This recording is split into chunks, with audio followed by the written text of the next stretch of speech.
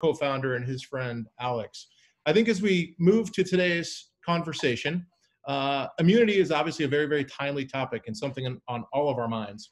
And it's interesting because here at TB12, we think a lot about redefining human performance and proving that age is just a number, giving people the opportunity to be their best for as long as they can.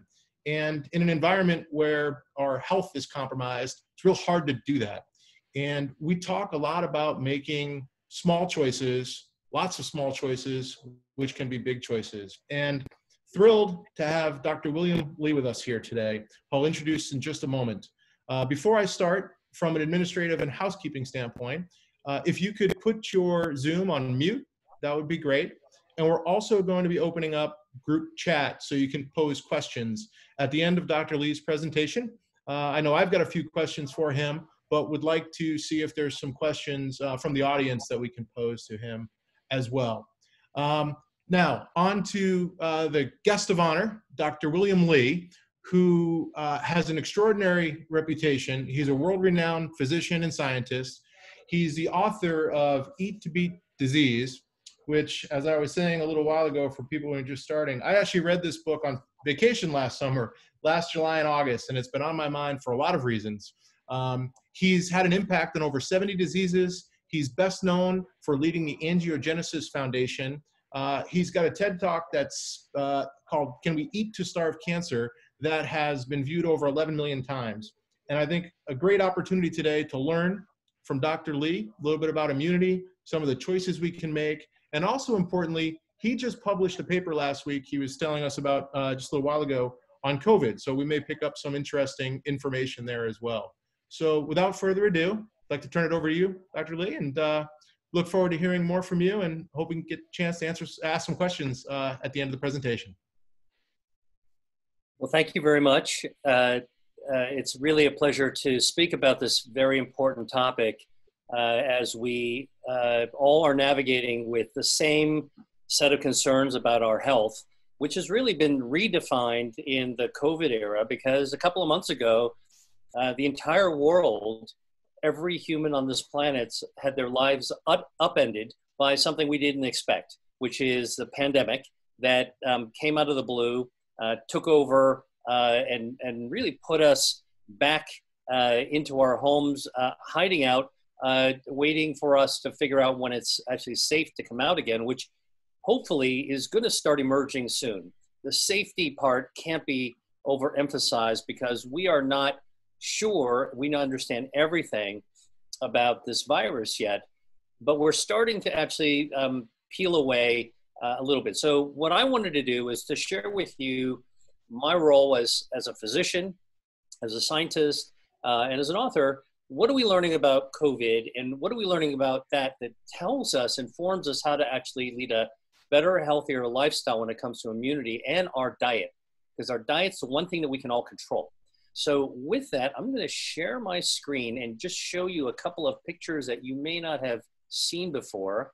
And the first thing is this blob in the center of the screen. For those of you who are fitness experts or who have ever done any kind of competitive activity, visualization of the goal is important. And this black dot is really our opponent. This is actually the virus, the SARS-CoV-2 virus that causes COVID-19. If you lean back and squint, you'll actually see the little spikes around that black splotch that actually is the way that the virus actually sticks to our cells.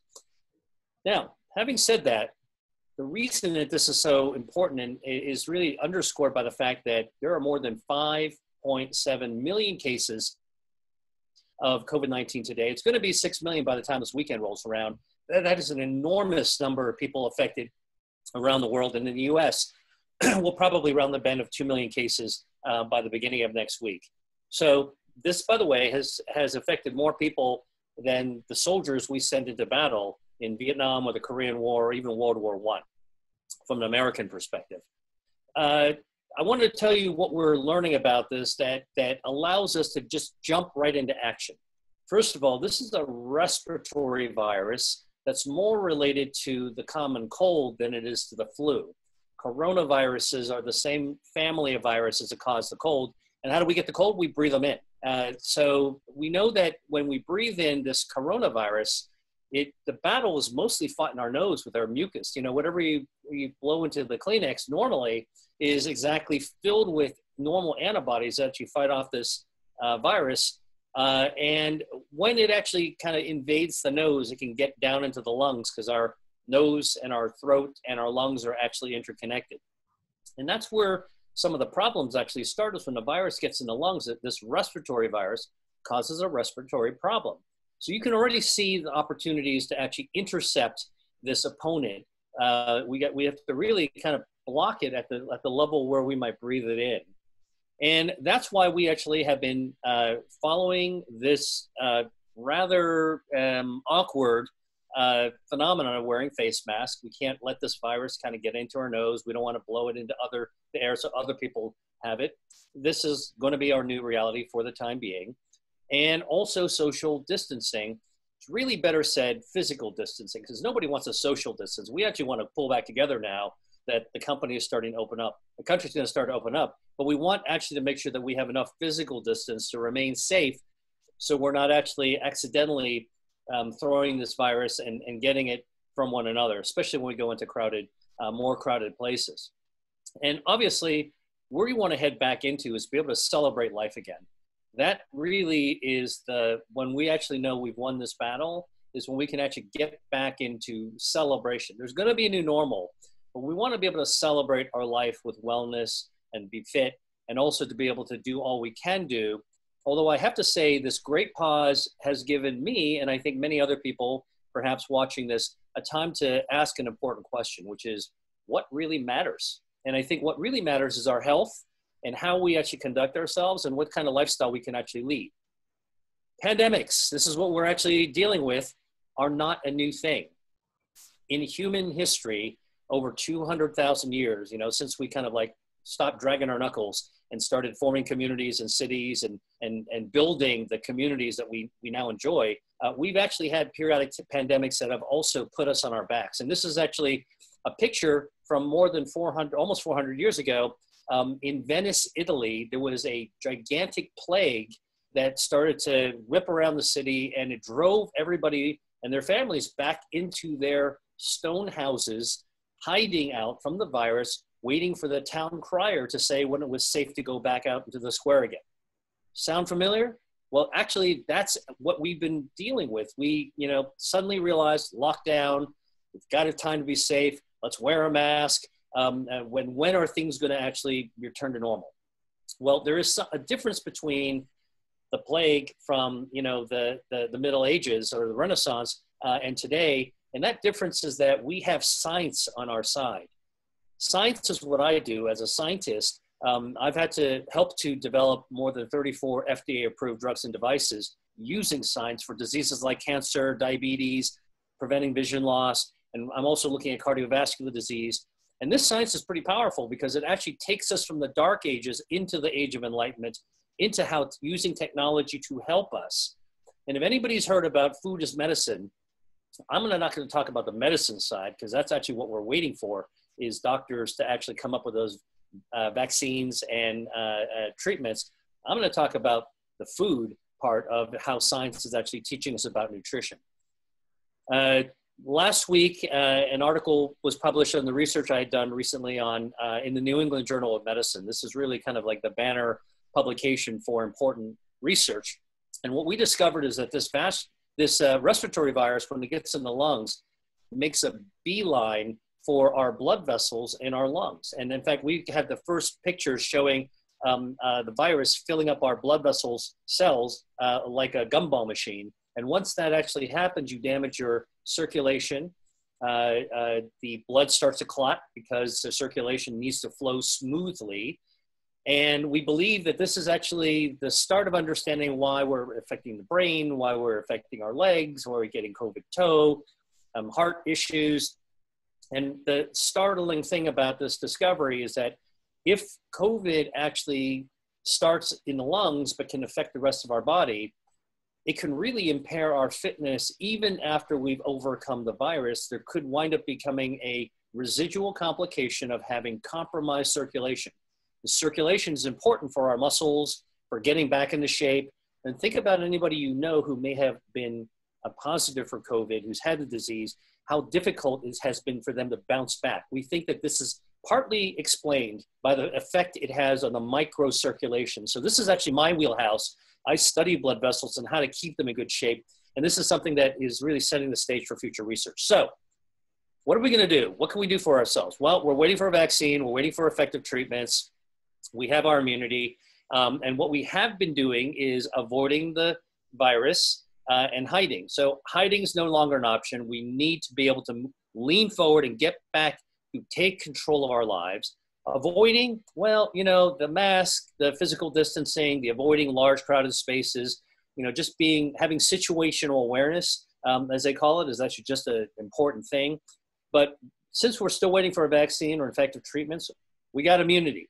That is us. We are born with our own health defenses, of which immunity is one of them. And I wanted to actually share with you what we can do now, which is to boost our own defenses in this epic battle between our body and a virus. So this is basically, you know, a struggle that we're actually having. So it's time to shore up, to get into shape, to be as fit as possible, and not just, you know, stuff ourselves with junk food or processed foods. You know, this is not, we're not in a world war where, you know, we're eating rations. We can get fresh food, we can exercise, we can do what we can to get good sleep and lower our stress, all important things for our immunity.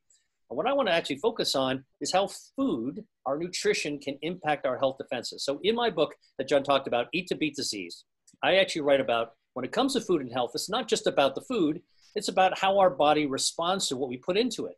And how our body responds is through our health defense systems that are hardwired in our bodies from the time we're born until our very last breath, okay? And these are the 5 health defense systems I'm showing you right now. Angiogenesis is our circulation, 60,000 miles worth of blood vessels that actually bring oxygen and nutrients, what we eat, to every cell in our body.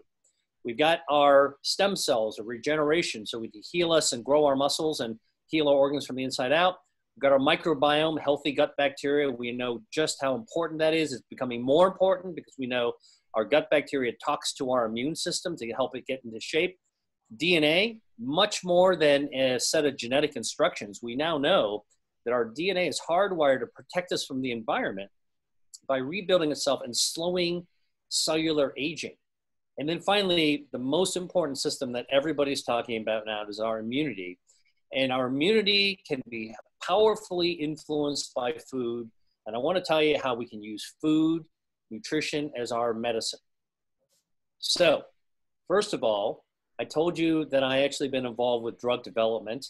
And one of the things that I realized having developed medicines is how important it is to prevent diseases in the first place, because medicines, you know, are expensive, and we want to be able to actually get more available, accessible things before you get sick.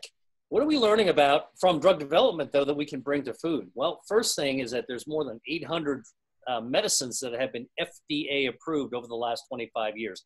That's kind of the time spent I've been involved in this game. And so the bottom line is that there's a lot of science that led to this drug development. I want to share with you what we peeled back to be able to apply to food. Please don't even think you need to understand this complicated roadmap of the science that you want to leave to the scientists. But I can tell you, these are the systems in our body, the wiring, you know, the electrical plan, the cellular plan that our foods actually activate. And so what do we actually know is that these are the kinds of things that, you know, you go to the farmer's market, you go to the grocery store, you see them, you know, you recognize them. How do you choose the right ones that can help our immunity? Well, we can plug, you know, scientists like me, we can plug this back into that complicated wiring diagram. And I want to basically just bring it straight to you so you don't have to think about the details. You can just focus on actually the taste, the way to actually integrate into your everyday life. And, you know, Mother Nature's done a lot of the work because she has actually laced many of the fresh foods, the whole foods, plants, plant-based foods, mostly fruits and vegetables, nuts and legumes, with these natural chemicals that the plants use to defend their own health. and bees use them to actually pollinate foods. It's just a wonderful way that when we start eating plant-based foods, those same defense molecules in plants have a new job description. They go to work in our bodies by activating and engaging our own health defense systems. I want to show you something that's really quite amazing, because I've actually done research to compare what we get out of the farm with pharmaceuticals. Food is medicine. What happens when you compare them head to head? On the black bar at the very top are actually cells that might be growing, for example, in cancer. And if the full bar, left to right, is actually what happens when you don't treat with anything. And then you can kind of see the blue and yellow bars are actually what happens when you throw medicines into the system. Yeah, of course, when you throw chemo drugs like tamoxifen in blue near the bottom against these cells, you're going to start killing cells, because that's what cancer therapies do. But check it out. When you actually throw foods into the system, look at that. Like, you can see that foods go head to head against medicines, and in some cases are more powerful than even cancer drugs. And so this is really the kind of work that I'm trying to do. It's not about, standing on a soapbox and saying kale is good for you. And it's not about ideology. It's really about just looking at the evidence to see what's what in our food. Clearly, really powerful. So I want you to take home this message. When it comes to food and health, it's not just about the food. It's about how your body responds to what you put inside it. Our immunity, one of our most important health defenses. I don't want to really spend too much time talking about, the complexity of the immune system. Let's leave that to the immunologists. Let's leave that to the medical doctors that focus on this, and the research scientists. But for the purposes of today and food and health and immunity, let's just call immunity as your immune system as really a group of super soldiers that are circulating your body, that are actually designed to recognize invaders and problems and can take care of them. And just like you might expect in super soldiers, you got your special forces, you got your generals, you've got your people collecting intel and doing a recon. They all work as a team to actually go out and get out there into the field to make sure the battle can be won. Very complicated kind of systems, but they respond. They too need to be fed. The soldiers need to be fed. So I'm going to tell you 10 things you can actually eat to feed your body's super soldiers. And these are things that are really easy to find. I'm going to show you this again, and so you can watch this again on the recap. So not to worry, but I want to explain to you that boosting your immunity in the fight against a virus is not complicated. This is something that you can put into your every single day life. Vitamin C is one of those micronutrients that helps our immunity, because it actually enhances our immune system to be able to kill microbes and get rid of viruses and improve our antibodies and lower inflammation. So I'm not going to give you a medical school lecture by any means. I'm a food lover. I'm a foodie. I love to cook. I love to go out to markets. I love to eat. And if you want vitamin C, one of the best ways to get it is actually in guava.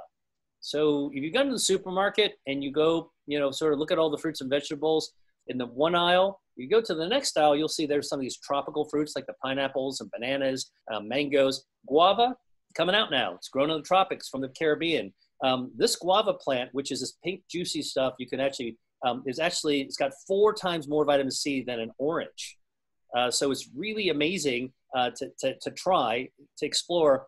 You can slice it, you can eat it raw, you can actually cook it down, you can make a jam out of it, you can spread it on bread. You can actually cook it with chicken or fish, works well on the grill. Just an amazing source of vitamin C to help boost your body's own defense systems and immunity. Mushrooms, another one of my personal favorites. Any kind of mushroom actually works. This is, kind of like different kinds of mushrooms, white button mushrooms, portobellos, baby bellas. You can get fancier to shiitake.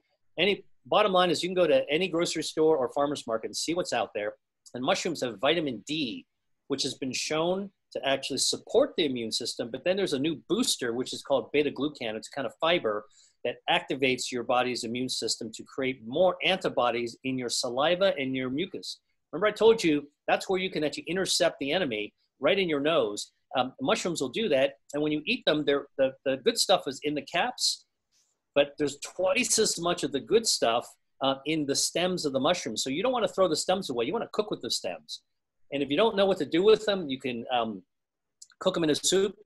You can actually saute them. There's so many different ways. You can just go online to look up mushroom recipes, and you'll find a lot of different ways to actually cook with mushrooms that can support your immune system. Broccoli. This is not your mom's broccoli with broccoli, you know, big trees of broccoli. Broccoli sprouts are out now.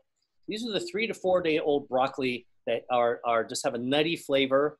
Turns out that there are these great natural molecules called sulforaphanes that boost your immune system, and they're 100 times concentrated in the baby broccoli. So you don't have to actually go, you know, buy the trees or the frozen broccoli. You can actually just find the little shoots. If you're growing a garden, grow some broccoli, and the sprouts are amazing. There's a study that came out of North Carolina where they took young 20-year-olds that were super healthy, and they gave them the flu vaccine, and they gave half of the kids really a shake made with broccoli sprouts, just a couple of cups a day, a couple of cups of the sprouts made into a cup of the shake, and they swigged that down, and they measured their immune response, and it turns out that in young, healthy people who had the broccoli sprouts, it amplified their immune system's response to the flu vaccine by 22 times. This is really actually how to amp up your super soldiers using broccoli. If you can't find sprouts, the adult broccolis are also good. If you, most people eat the treetops, but actually the stem, we've studied this in research, have twice the amount of good stuff that the stem, that the fruit florets have, the treetops. So save those the stems just like the mushrooms. Find something to do with it. Saute them. Turn them into a smoothie. You can cook them with a soup. There's a lot of different recipes. So again, 22 times more killing power against the virus. This is all human studies.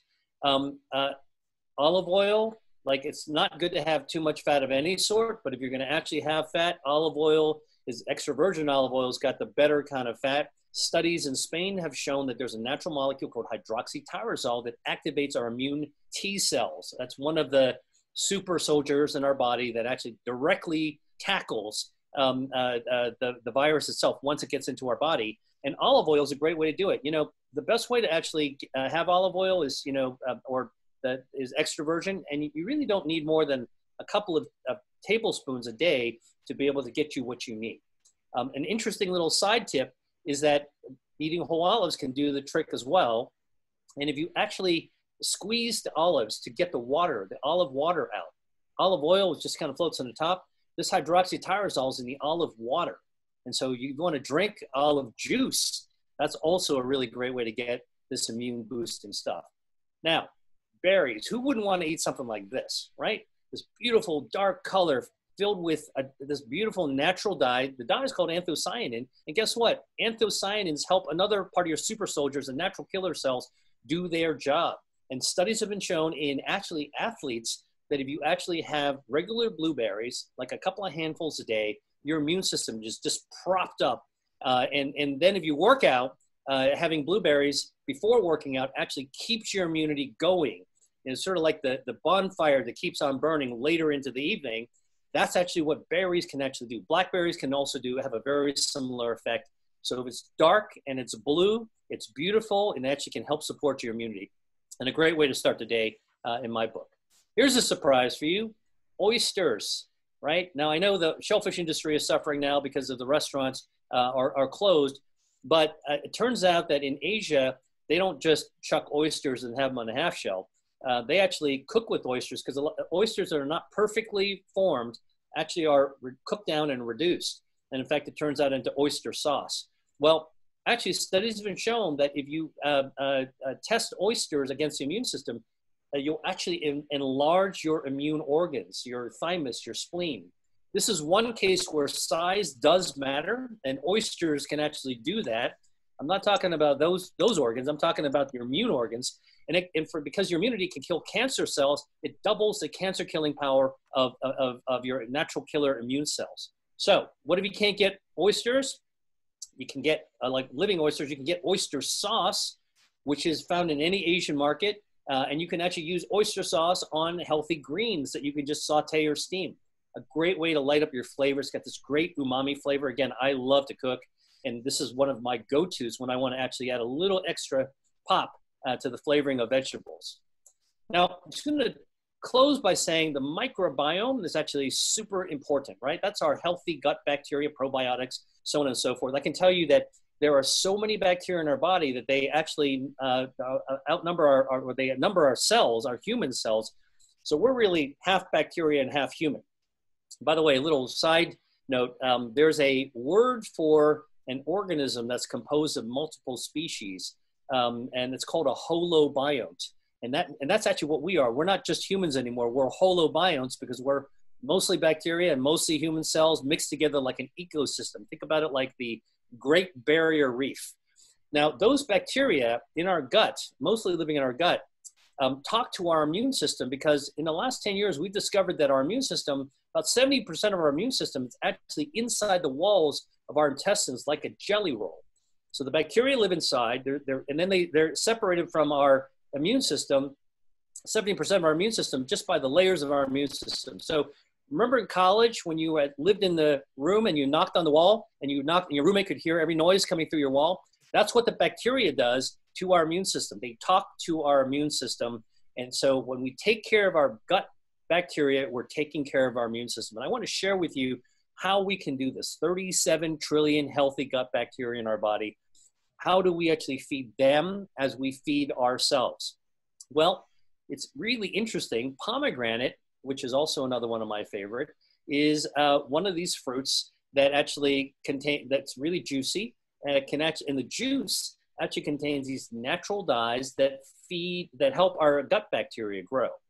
One of the gut bacteria is called Akkermansia muciniphila, and the muciniphila of this bacteria means that this bacteria likes to grow in the natural healthy mucus that our intestines secrete. So when we eat pomegranate, drink pomegranate juice, it actually helps our gut secrete that nice healthy mucus, and it's basically like fertilizing the soil. So this Akkermansia can grow. This Akkermansia, by the way, basically jacks up our immune system, and it actually puts into motion the super soldiers that can protect us against not only infection, but also cancer. And that's really what this research has been all about. I have a colleague in Paris, Dr. Laurence Zitvocal, who discovered in people with cancer who are getting treated with immune therapies, if they actually had this bacteria, Akkermansia muciniphila, mucus growing, super soldier supporting bacteria, their immune system could tackle the cancer a lot more effectively. And if it didn't have it, their immune system was weaker. How do you do it? You can't actually eat this as a bacteria, as a probiotic. You have to grow it yourself. This is DIY immunity against cancer and against immune protection. So we can actually drink pomegranate juice. So here's how it works. You have pomegranate juice, you get the mucus helps cradle the Akkermansia. When the bacteria grow, they knock through those college dorm walls, and they activate the immune system, and the immune system goes to town to its job. The super soldiers go to work to protecting the homeland. This is like homeland security with pomegranate juice. So easy to do. I have a glass of it every day. Green tea, it's like hardly a situation that you can't use green tea to do something better for you. We know that the natural chemical EGCG in green tea actually it lowers inflammation, which is also what we want when we're this COVID environment. We don't want inflammation, okay? But when we're working out and trying to get fit as part of our normal lifestyle, we also want to decrease inflammation after working out as part of recovery. Now, here's the latest part. There was a study out of Asia that showed that people who did better, had less severe COVID infections, had more of this natural chemical called interferon gamma that their body produces, natural antiviral substance. And then they found that the people who had more lactobacillus, a healthy gut bacteria, had more interferon. Then they found that people who drank more tea with EGCG had more lactobacillus, who had more interferon gamma. You can connect the dots here really easily.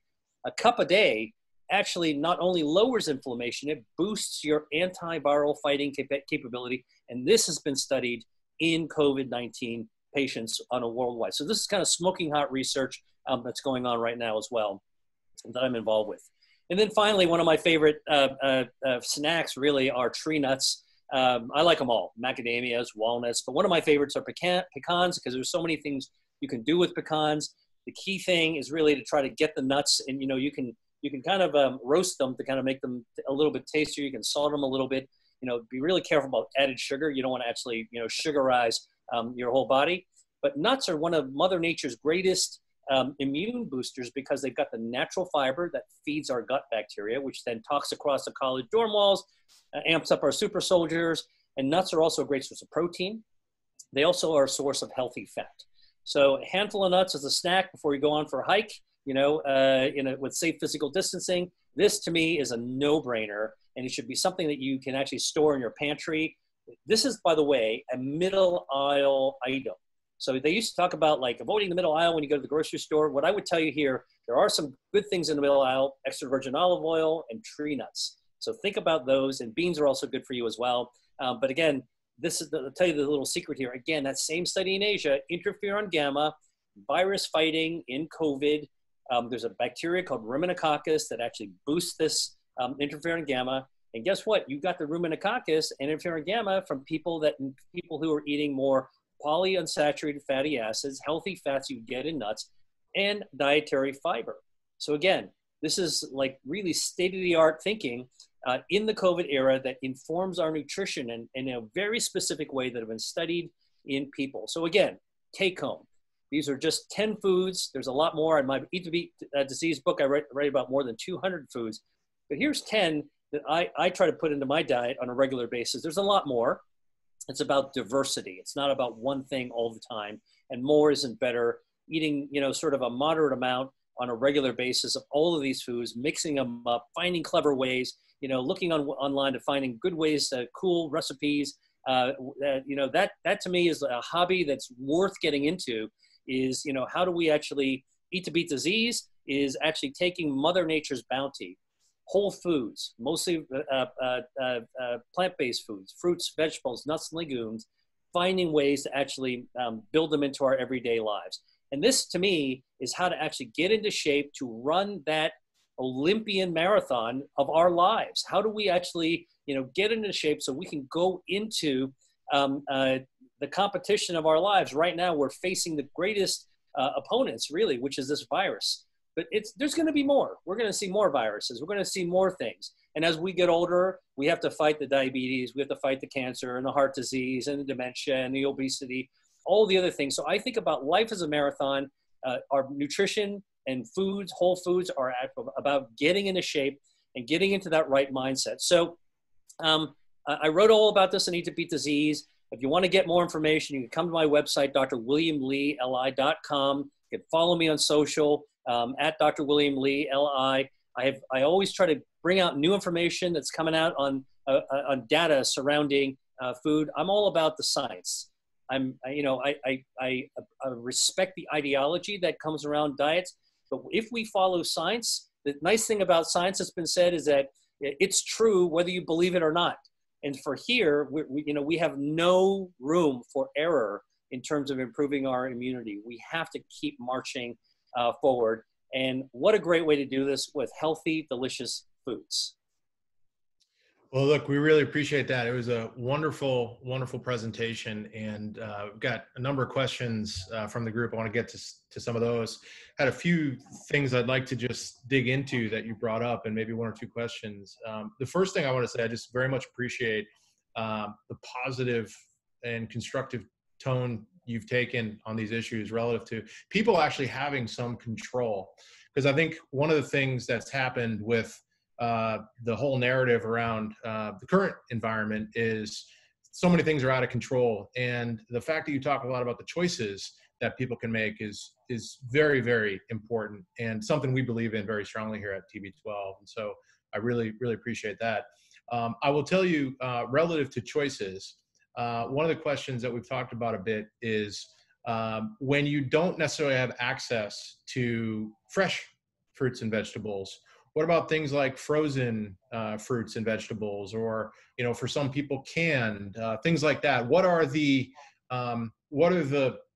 puts and takes relative to nutrition from fresh versus maybe frozen and canned? Right. Well, so look, I think the key is to focus on the identity of the food whole foods, mostly plant-based foods, are actually good for us. And so fresh, of course, is best, but not everybody can get fresh, as you pointed out. And it turns out that most of the frozen foods have been pretty much snap frozen. And tests have been done showing that, largely speaking, the nutrient value is very similar in high quality frozen foods. And canned foods actually can be good as well. It turns out that, you know, if you take a look at some of the foods that you finally see in cans, that their nutrient, the same chemicals that Mother Nature laced in them stay really shelf stable, which is a good thing. What I would say, though, is you want to be careful about processed foods. When you actually have sort of plant-based foods that look healthy, but they're mixed in with all this other ultra-processed foods. I know my own rule of thumb is that if it's in a box, be a little bit careful.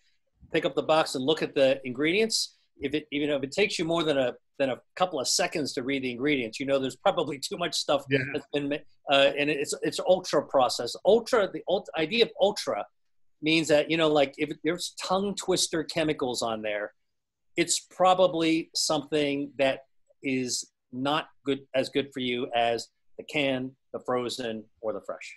Yeah, well, it's like I said in the beginning too, Mother Nature has already done a lot of the work for us, right? So you can just rely on some of what's been put forth by Mother Nature. You know, it was interesting, when I first read your book last year, one of my big takeaways was the brassicas, family of foods there, and particularly broccoli sprouts, which I actually grow at home now too. So just for people that want to take some of Dr. Lee's advice, very, very simple to do. And I just clip them every day and drop them in a shake or on top of a salad. But one of the questions that I think comes up oftentimes in these things is how much? Like, so you mentioned in there, you know, a few cups, you blend it down into a smoothie. You know, I do a couple clippings and I drop it in a shake. I know people's biologies are different, their sizes are different, but with all these foods you talked about, could you give some sense of how people should think about portions and how much? Right. Well, in my book, Eat to Beat Disease, I have a whole chapter, a whole section on food doses. And if you're going to talk about food as medicine, in medicine, it's always about the dose, right? Like your doctor writes a prescription and tell you exactly what it needs to be. Well, we're not quite there yet with all the foods, but actually we know quite a lot about the rough dosing for things. So, for example, we know that for the pomegranate juice, if you just drink 8 ounces, which is 1 fluid cup a day, you'll grow some real good Akkermansia. And you can measure that if you check your microbiome, for example. So that's not asking a lot. We know there's some amazing data looking at nuts. And it's really just a handful of nuts a couple of times a week. That's all you need for tree nuts. So like those pecans, 2 handfuls of nuts. I don't want to even count them out. You can actually get down to counting the nuts, but then they're different sizes. But I would just say 2 handfuls a couple of times a week. I can tell you there was a study that was done by oncologists showed that you can cut the chances of death in colon cancer just by adding nuts to your regular diet. So this is powerful stuff. Olive oil, 2 to 3 tablespoons a day. That's totally adequate to get you that hydroxytyrosol. And for berries, you know, think about a couple of cups. So if you got a measuring cup up and you poured blueberries or blackberries on them, you know, just think about that as kind of like something that you want to spread out in terms of your day, or just eat them for breakfast, or if you want to puree them down into a smoothie. My message is that it's not asking a lot. Yeah. In fact, it's easy, super easy to do. Yeah. Well, your blueberry point is interesting. For those of the viewers here who are not familiar with TB12, Tom's favorite smoothie that he makes is filled with blueberries. He makes it every day and has it before he works out. And it's interesting because you had mentioned, you know, the benefits of before as a real positive of blueberries as well. So it's definitely something near and dear to our heart. One question that I think was posed in the group, and I know one I had when I heard you talking about pomegranate juice, because I will tell you very candidly, one of the pieces of advice in your book that I did not take was the pomegranate juice, because I am in the camp of worried about too much sugar and added sugar, and I know a lot of people are. So you talked about 1 cup of pomegranate juice. How do you feel about that trade-off between the additional sugar in a cup of juice versus the benefits of pomegranate juice? That is a great point, right? So there's been a lot said about the role of sugar and how sugar actually can erode deteriorate our health. But most of the research that's been done on that sugar really relates to added sugar, where you're taking refined cane sugar and you're dumping it as something. And, think about your frosted cereals or whatever that many of us grew up with, again, ultra processed foods. Think about your sodas, and if you were to see these pictures of how much sugar is actually in a can of soda that's put in there, it is frightening. Turns out that Mother Nature's sugar tends to actually be more reasonable to eat. I mean, think about it. Bears out there in the wild forage for berries. Bears don't develop diabetes, okay? And so Mother Nature's sugars, you do have to be careful if you do have diabetes to actually limit the amount of even fruit sugar. But in general, natural fruit sugars in the fruit is probably fine. One thing that you want to be careful of, the upside is that along with the sugar, the natural sugars, come all these other benefits. So like everything else, life is about sort of checks and balances, benefits and risks. And I would tell you, pomegranate's pretty sweet, but it's got a ton of these polyphenols that, are good for your gut. So you can dilute it out a bit. You can add it to other things just to kind of, you can drink it more slowly over the course of the day. And sugar, it's sort of like a sugar load is what's important. So rather than swigging a whole cup of pomegranate juice, maybe you sip it over the course of, a little bit, read a paper or scan check your emails, whatever. That's probably just fine. So again, you want to check with your doctor if you know you have a problem with sugar. But I would encourage people to think, don't be afraid of Mother Nature's sugars, but do ask, what else am I getting? What's the fringe benefit I'm getting if I have to have some natural fruit sugars? That's great. Well, consider a cup of pomegranate juice added to my daily routine. I'm going to have to get that going. Can you talk a little bit about, you talked about 10 things that people should eat. Do you have a couple things, and sugar is making me think of it, but do you have a couple things that you'd say to people, hey, you should just avoid these things, even just 2 or 3 things quickly that your advice would be to stay away from? Yeah. So my message is a little bit different than a lot of people who are on diet and health, because I gotta confess with you, I not only am I a scientist, but I'm a foodie. I love to eat. I love that adventure. I love to, the exploration of delicious foods. And I believe that food is very tightly connected to who we are, how we grew up, our families, and our own individual cultures, because we all come from somewhere, and our cultural roots inform our bodies, over generations with the kinds of things that we like to eat. So my philosophy is, the more good stuff we eat, the more we build up our body's defenses, the less room we have for bad things. And by the way, we also build, by taking care of our home defenses, we have a resiliency. So we can actually, our bodies will naturally be able to defend against a few, bad habits or treats that we want to give ourselves. Look, human nature abhors deprivation. And when somebody tells you no, what does your brain tell you? I'm going to sneak something. I want people to feel more confident that if you're doing good stuff for yourself all the time, as part of your fitness routine, as part of your lifestyle, every now and then it's totally fine to celebrate by eating a couple of things that are not so good for you. But I want to answer your question directly. So what are the things that I would, categorically say, if you can avoid them, definitely avoid them. Number one, we talked about it already, sugar sweetened beverages like sodas. As much as everyone around the world, naturally thinks about slaking their thirst with an ice cold whatever, and that comes in a can. The reality is that that's mostly sugar. It's got a lot of other chemicals into it. And there's been so many studies that show that sugar not only from sodas wreck your metabolism, but the latest research shows that sugar sweetened beverages like sodas destroy our microbiome. They destroy that ecosystem, and it happens fast. Even after a couple of sodas, the bacteria are really unhappy with what we've done to them. And part of it is going to be the huge sugar load, but also the other things that are actually in the soda as well. So I would say, reduce or eliminate that. Another thing that's like a no-brainer to me from evidence is highly processed meat. And the stuff you would get in a deli, frankly, stuff that we grew up on, everyone grew up on, these ultra processed meats, they've been classified in Europe by the World Health Organization as a class 1 carcinogen. We know that's tied to cancer. And again, every now and then, if you're going to go out to a ball game and you're going to get something from the vendor, as long as your body is resilient and strong, you could probably take it. You could take that punch. But what you don't want to be doing is doing that every single day or regularly or making that a weekend habit. That's a treat. So those would be 2 examples of things that I would say stay away from. That's great. That's really helpful. Series of other questions, I think, if I could package them up all into one.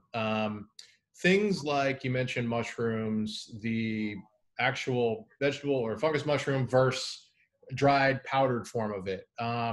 If you want to get your gut health stronger, but you don't have access to, or you don't like yogurt and you want to take a probiotic pill, whatever the case may be, the dried or powdered form and a supplement versus the natural form, what are kind of the pros and cons as you think about that? Right. Well, the advantage of a dried powdered form is that anybody can order it, you can store it, and you can have it really easily every day, and you can kind of decide what you want to do with it. It doesn't need to be washed, it doesn't need to be peeled, it doesn't need to be cooked in any other way. So I'm totally a believer in the powderized version, if that's what you prefer. I think the whole fresh foods are also really kind of the no-brainer as community, right? I mean, we live on a planet that is a living planet where foods grow and we take care of them and we eat the fruits of the earth. And so to me, that's the most natural way to actually exist. But we can actually get a lot of the same things from powdered, and we know that there are meal replacements. They can make life a lot easier. So I sort of take healthy eating in sort of the mindset of the cage fighter, the mixed martial arts. You got to kind of take a look at whatever style is going to work for you in the cage at the time to win that battle. Yeah, that's great. One or two last questions, if we could. We'll wrap this up. You mentioned green tea. We've had a few questions on that, and it's something that I'm a fan of personally. I use a lot. If you're around me, you'll see me drinking a lot of matcha green tea. So curious, matcha versus regular green tea. There's a question from the group on decaf green tea. Does it have the same benefits? Anything you could expand upon there? Absolutely. So like you, I love tea. I love all kinds of teas, but especially green tea. Tea is the second most common beverage in the world after drinking water. Yes. Okay. So, and it's in almost every culture. Although I think it started in Asia, and there's been lots of interesting debates over, is Japanese tea, sencha, better than other teas? So what did I do? I went and took different teas and I studied them in drug development assays to see which ones are better. And a couple of myths got busted by me when I did my research. Number one, Japanese tea is great, but it's not the only powerful tea. Jasmine tea, which is a kind of green tea mixed with flowers, also great. But I discovered even black tea is also great, like Earl Grey with a little bit of citrus, bergamot, it's great. A couple of tips about that. If you put milk in your tea, you actually precipitate out, you sink to the bottom, you take out of the liquid the good stuff. So sort of, like enjoy your tea straight, I would say. Hot or cold doesn't really matter. By the way, we've studied hot tea and cold tea, both are potent. So equal, the iced tea version is also good. As it relates to decaf, here's the one thing that you got to realize. When you're decaffeinating tea, what they're doing is the tea makers are pouring a chemical through the tea to remove the caffeine. In removing the caffeine, that solvent's also taking a lot of the good natural polyphenols out of the tea as well. So you lose, along with the caffeine, some of the good stuff.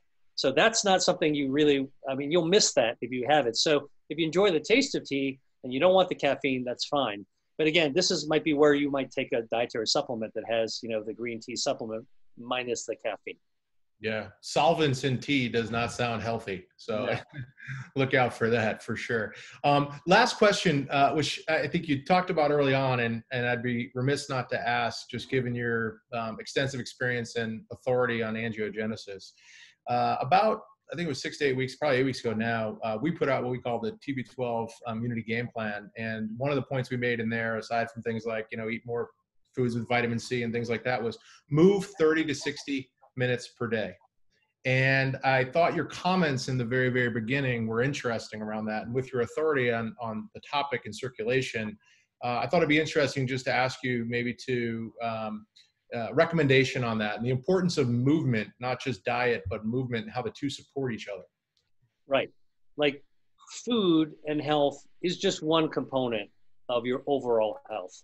Along with food, what's really super important is movement, physical activity, regular physical activity, everyday physical activity. And yeah, working out is great. Having a trainer is great.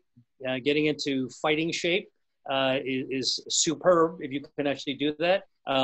Athletes and actors have to, look good and feel good, and they've got to look the part. But really, no matter who you are, no matter what you do, everybody can actually spare a half an hour or maybe a little bit more to do some regular exercise.